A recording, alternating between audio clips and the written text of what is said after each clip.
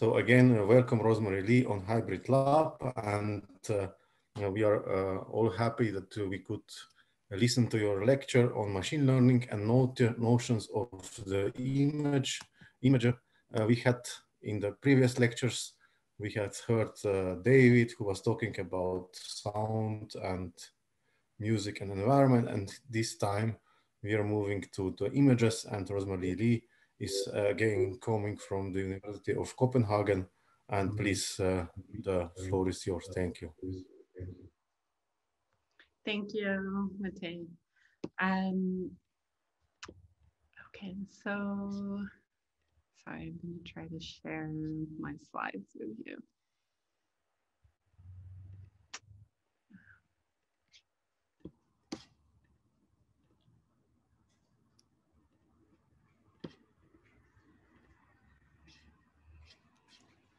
Perfect. Okay, great.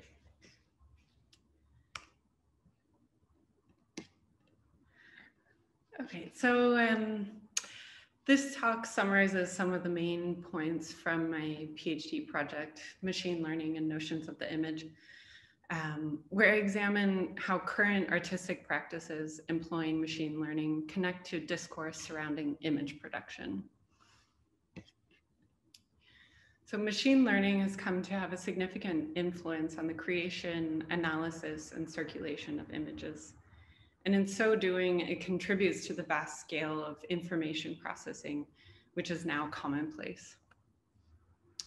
Following Melanie Mitchell's definition, machine learning is a subfield of artificial intelligence in which machines learn from data or their own experiences. Machines are thereby made to simulate the process of learning, improving their performance of a given task over time. And when applied to image making, machine learning enables images to be generated as the result of analysis of data.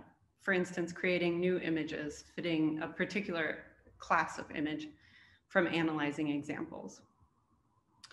Generative adversarial networks, or GANs, for example, have proven highly successful at producing photorealistic images in the manner shown here. Beyond the direct generation of images, machine learning also applies to discriminative tasks such as image classification or identifying objects and images. It's therefore found its way beyond research context into a wide range of everyday applications, such as facial recognition or other tasks in which it performs more of an analytical role than generative approaches. Machine learning has a capacity to facilitate new modalities and aesthetics in visual media, such as enabling new levels of interactivity or allowing digital graphics to be overlaid on top of more straightforward video, such as in augmented or mixed reality settings. It also plays an important, though often less easily discernible role in shaping the display of visual media through algorithmic personalization, tailoring what content appears for a given user based on collected data. The growing presence, technical possibilities, and cultural significance of machine learning and artificial intelligence has led to a surge of interest in these topics among artists.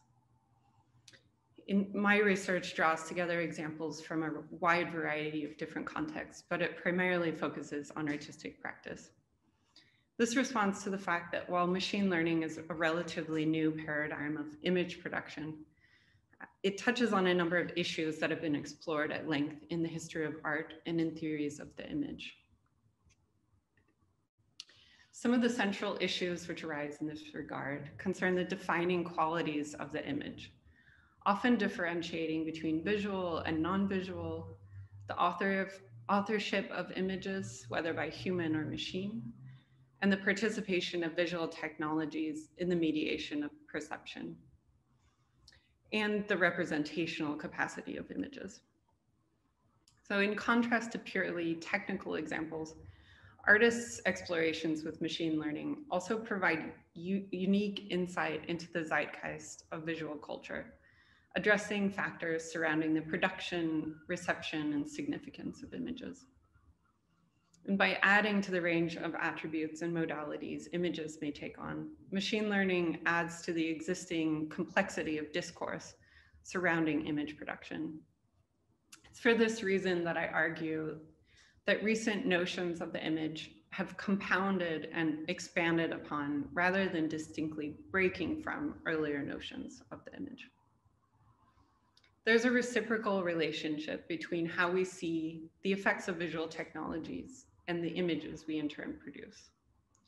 The increasing use of algorithms to create and to interpret images makes it necessary to consider what precisely we mean when we refer to visual media as algorithmic. An algorithm itself is not computational. It's a set of modular or autonomous instructions in execution for the doing or making of something, which includes necessary elements, constraints, and procedure taken together dynamically. This definition from Jamie Bianco enables us to understand algorithmic processes not as confined to the specificity of any one particular medium or technology, such as the digital computer. Rather, they're defined by their processual nature. In The Finiteness of Algorithms, Friedrich Kittler describes technical apparatuses and the tools of art as things within which knowledge, often thousands of years of knowledge, have accumulated. He traces the term algorithm back to lesser known instantiations than its current usage.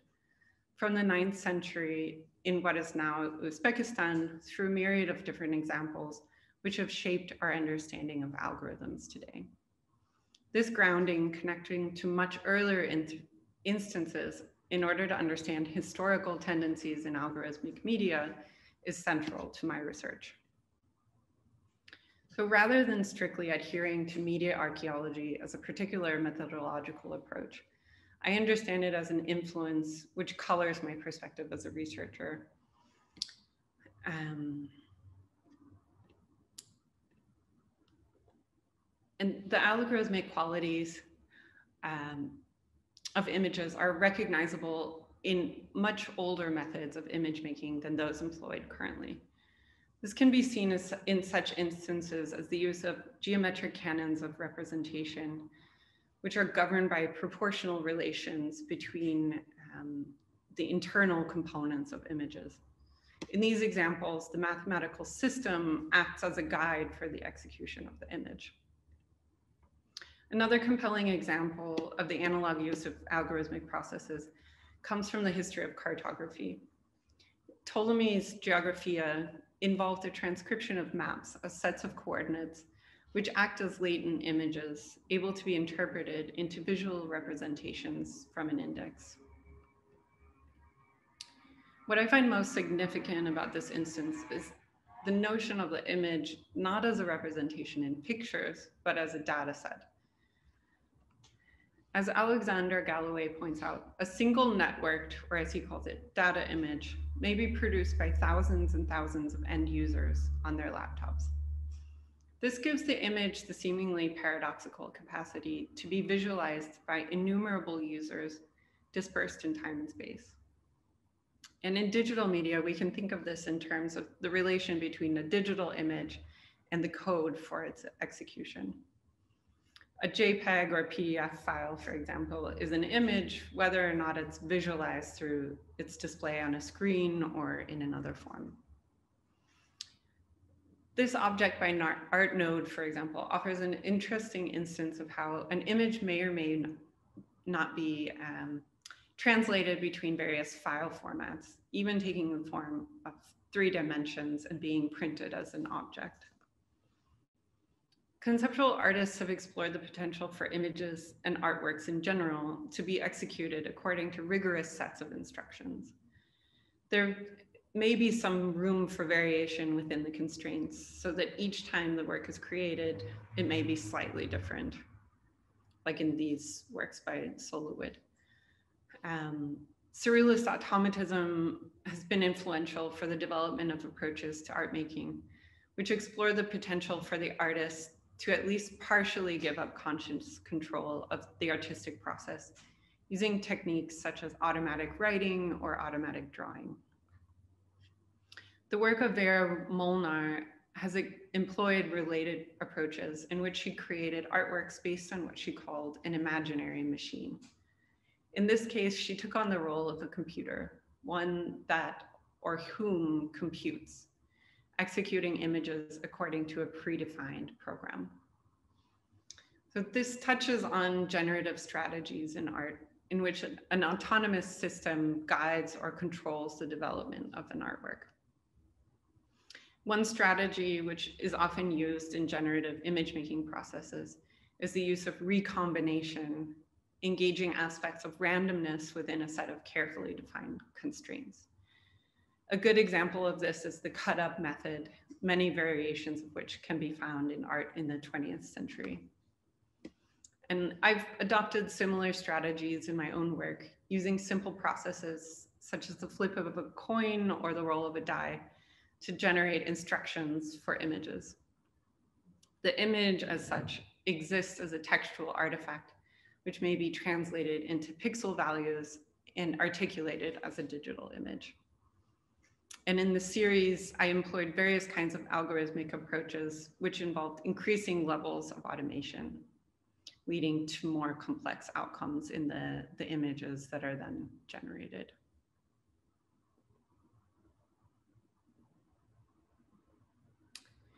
In addition to the simple algorithmic qualities described thus far, the incorporation of linear perspective into the image plane restructured pictorial representation in accordance with the principles of optics.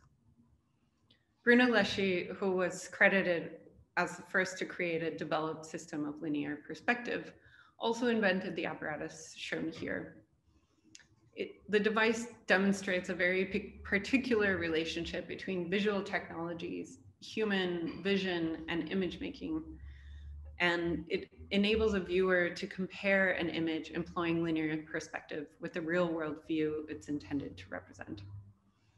The technical apparatus is thereby placed in the position of mediating between how the world is perceived and how it's represented in images. The rigorous implementation of optical techniques and apparatus gave images greater compatibility with human vision than pre-perspectival images, which were less concerned with verisimilitude. That is, the appearance of being true or real, and instead pre-perspectival images were more symbolic in nature, like the image shown here. The algorithmic processes covered thus far have mainly been executed manually in analog forms, but an important aspect of algorithmic media is its potential for automation using machines. The automation of many production processes during the Industrial Revolution posed a challenge to establish norms and to the artists and artisans who viewed their craftsmanship as threatened by the products of mechanized processes. But rather than genuinely removing the human from the process, the idea of mechanical automation merely obscures the human labor behind it. The theme of automation and the assumption of the autonomy of machine image production from the human is deeply rooted in the history of photography. In its early days, photography was seen as being inferior to painting because of its reliance on automation. This lent itself to the idea that it was the machine and not the photographer who was responsible for any artistic merit a photographic image may have. Andreas Brockman calls this the myth of the machine as artist, a theme which continues to arise in relation to technically produced images even today. In addition to this, because the camera was seen as distancing the photographic process from the subjectivity of the photographer, it also contributed to a view of technically produced images as innately objective or truthful. This is contradicted somewhat by the optical illusions found in pre-cinematic devices. For example, because although they employ technical apparatus and the principles of optics, they don't guarantee any accuracy or truth in visual media. And devices such as the praxinoscope, the magic lantern, or the stereoscope that are shown here optics is used explicitly to trick the eye into seeing something that isn't real. But in many other situations, other than pre-cinema, like the examples that I just covered, it's more difficult to discern truth from fiction. And this I kind of relate to the history of forensic photography and the work of Alphonse Bertillon, who was a pioneer in the techniques of forensic photography. He notably invented a technique which is known now as a mugshot, like the picture on the left. And he also created some of the earliest crime scene photographs, like the one on the right in that slide.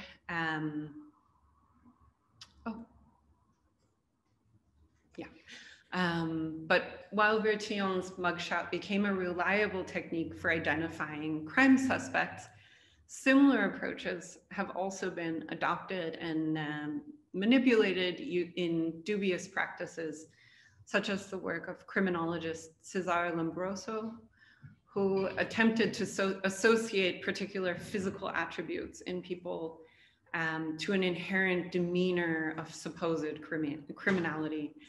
And this idea that he used was that certain people must be criminals because they look like criminals in his view. And similar approaches have been used in numerous very problematic attempts to visually differentiate bodies with various discriminatory intentions. Similarly, many applications of machine learning lean heavily on the idea of machine learning as an objective approach and inherently connected to science and technology and this production of truth. But there have been many instances in which machine learning systems have proven to entail built-in bias, reiterating or even amplifying cultural stereotypes or prejudices. As Don Eid has pointed out, technoscientific instruments may expand or enhance human perception and ability, at the same time as imposing their own interpretive processes upon that mediation. So a great deal of attention has been paid to parallels between our ways of seeing, following John Berger, and ways of machine seeing, to use Jeff Cox's turn of phrase. But the apparatus or process involved are not merely extensions of perception and ability, but actually exert their own influence on visual media. So approaching the technological mediation of perception as non-neutral is therefore important to grasping the feedback loop which occurs between the technical conditions of image making and how they are in turn understood. So although we primarily think of images in visual terms, many theorists have also sought to understand the non-visual aspects of images. Joanna Zielinska has recently argued that even vision itself is not visual in the sense that it's ultimately translated into biological signals that are interpreted by the brain.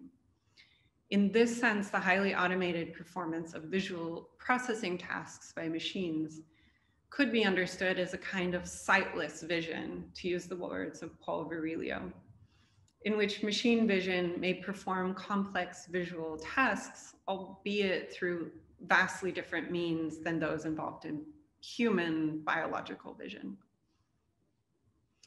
As we can see in these examples, the difference between images generated using machine learning and those produced using more traditional media, such as photography or painting, it's not always strictly or tangibly visual in nature. Digital media may easily simulate the visual effects of other media, and the technical processes behind an image are not always visually accessible. Additionally, images may be heterogeneous, having attributes of various different image paradigms at once. Frieder Nacke describes visual media as interfacing between the visual surface of the image and what he calls the subface, or the non-visualized processes which occur below or behind the surface of an image. Harun Farouki's operative or operational image reimagines the image in terms of the performance of spatial procedures, which are not necessarily to be understood as primarily visual. These are images, he says, that do not represent an object, but are rather part of an operation. The examples he gives to illustrate what an operational image is include the processing of visual information performed by robots programmed to navigate semi-autonomously. And he pays particular attention to drones used in war. In such cases, cameras and other visual technologies act as stand-ins for the eye, while also demonstrating a gap that exists between the processes involved in machine vision and those of human vision. In a similar gesture towards the non-visual qualities of images, according to Hito's style, a poor image is a copy in motion. Its quality is bad, its resolution substandard. As it accelerates, it deteriorates. In this sense, Steyr argues for the performance of images to be prioritized over their resolution, which has traditionally been a marker of aesthetic quality and value.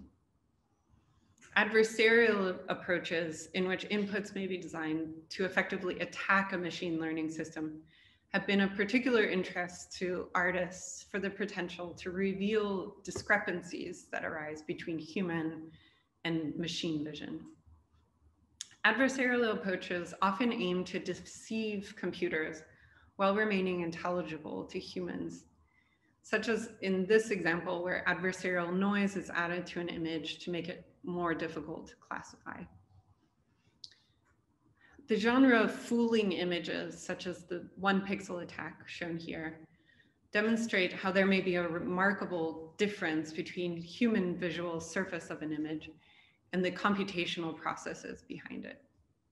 By modifying only one pixel in an image in this case, it's possible to trigger a misclassification by the machine learning system. Similarly, this work by Adam Harvey called CV Dazzle is an interesting case because it addresses aspects of invisibility which arise between human vision and machine vision. In this case, by disrupting the combination of features which a facial recognition system understands as a face, renders the face illegible, and that illegibility causes the face to be imperceptible. This is related to the concept of Umwelt, which describes the relation between an organism's perceptual ability and its related capacity to react to its environment. In this sense, the limits of an organism's capacity to perceive the world around it directly colors and influences its ability to act on and to react to that environment. We can find parallels between how this works in various kinds of perceptual systems, whether biological, technical, or a hybrid of both. And a given agent's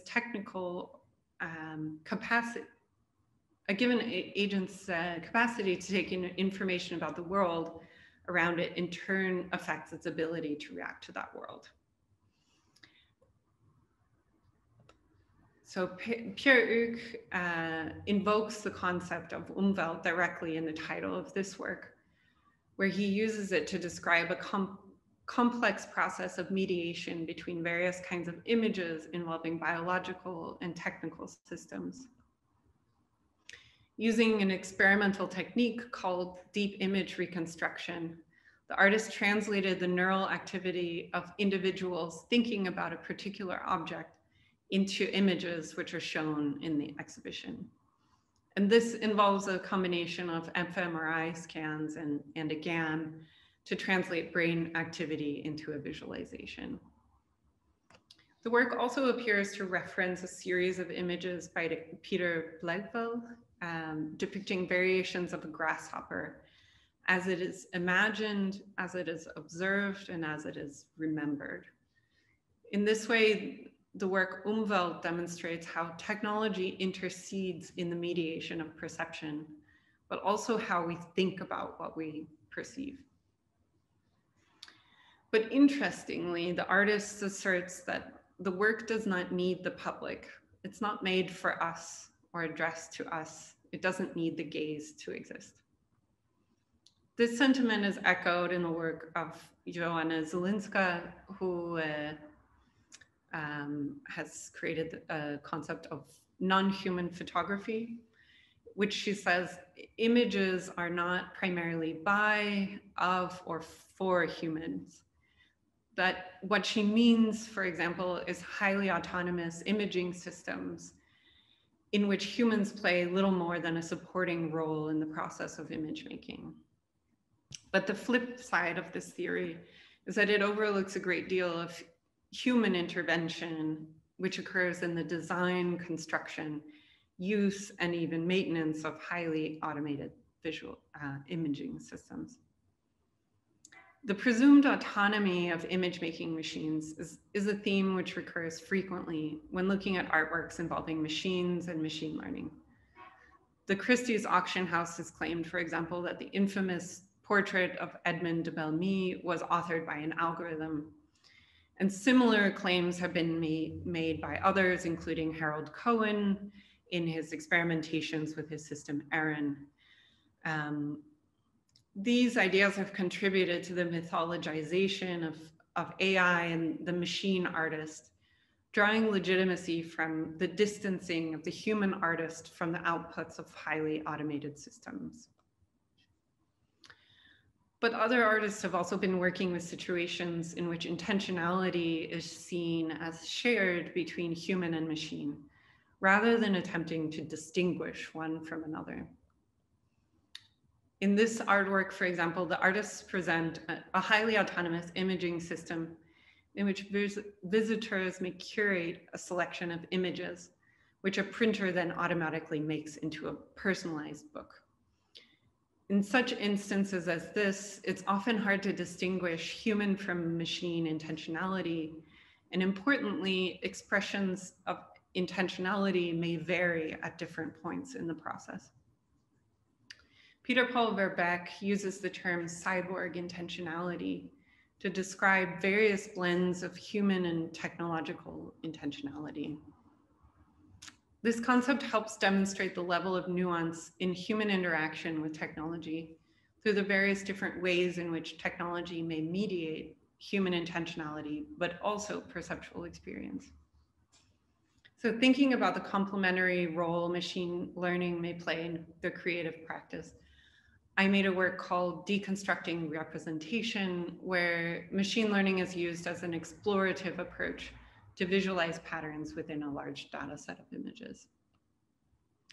So I began by compiling a data set of all the images I had ever saved in Instagram up to that point, thinking of this as a mood board that then would be analyzed by a GAN. So then I trained the GAN to create a new series of images based on that data set. The result of that process shows how the output images changes over time from quite noisy to more defined. I also conducted some less formal experiments in which I used openly accessible web demos to question aspects of machine learning through machine learning. For example, I experimented with using the Wolfram image identifier to attempt to automatically classify images of abstract art from the Metropolitan Museum of Art's collection. So this was in response to the paper Deep Neural Networks Are Easily Fooled, in which researchers generated adversarial fooling images. But I noticed two problems in this project. Not only did a number of the supposed fooling images actually bear a great deal of visual resemblance to the image classes they were assigned by the deep neural network, I also wondered how the absence of an image class accounting for abstraction might influence the results. So from working with the Wolfram image identifier, what I found was unsurprisingly, the system is not very effective at labeling abstract art. The exception to which was kind of interesting because it was successful when there was a semiotic cue, such as a picture frame present in an image. All the other images were assigned various labels that were not objectively accurate.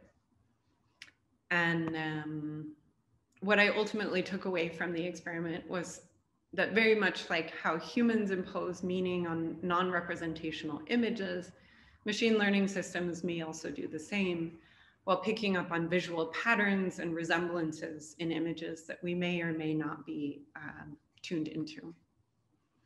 So in conclusion, I'll just sum up some of the main insights that I've drawn through this research.